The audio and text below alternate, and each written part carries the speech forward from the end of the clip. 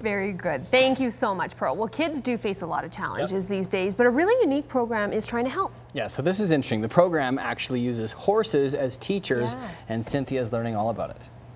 It's really cool how animals and kids can really relate to each other. It's amazing the kind of breakthroughs that you can make by having horses involved with kids, and Carolyn's here to tell us more. How did this whole program get started? It actually started with Kari at the Strathmore Agricultural Society. She went out for some training there, and basically they didn't have the facilities to keep everything going.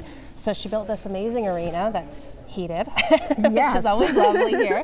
And we've basically been able to start up the program from there and work with the Siksika Medicine Lodge as well as the high schools, which we have here today. Oh, and wonderful! Oh, you got to tell me what's going on over here. The horse is like... This is Jordy. He just kind of does that with this group. He just needs to roll it over. Feel like he's getting having a roll. Yeah. And they need to. The kids need to learn how to deal with that while they're doing the training. Yeah. We've just got our big puppy.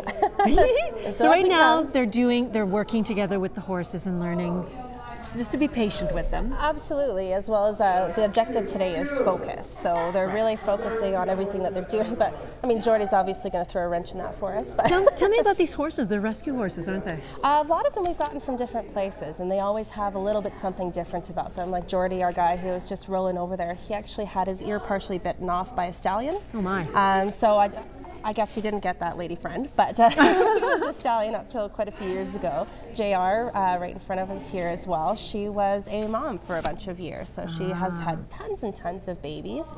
And past too, all of our guys have a story. And how about the class? Tell us about these kids. These kids are from the Siksika Nation High School, and they are a fabulous group of kids who are here for a number of different reasons, but they're all building self-esteem, the essential skills for them to continue and be really successful in their lives.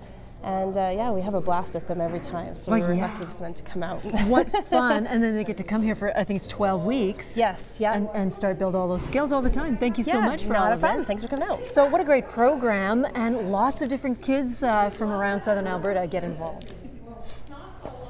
That is such a great program. Great program. Okay.